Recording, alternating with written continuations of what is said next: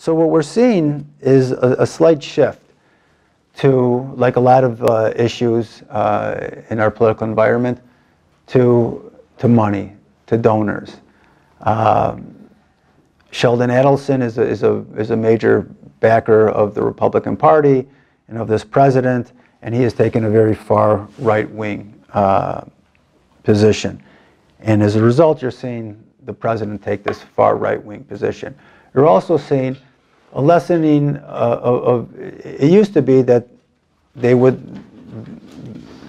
American administrations would look to the American Jewish community and try to gauge their opinion.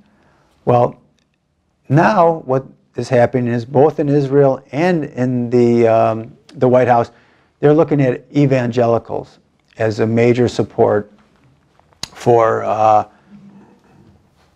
Israel, for the policies of the Israeli government.